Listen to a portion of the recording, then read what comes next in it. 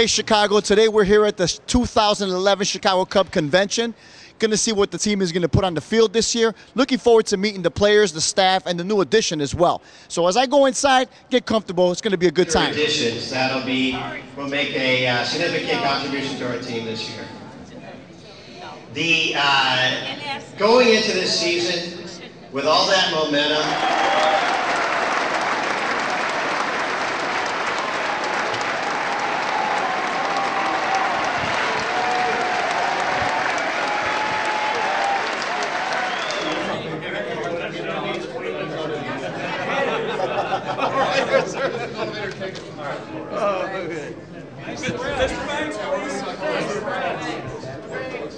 What have you been doing after you're not playing with the Cubbies no more? What are you up to now? Well, I ended up retiring in 2007.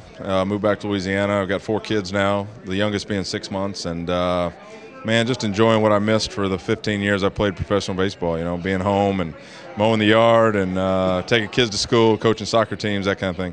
Kids gonna play baseball?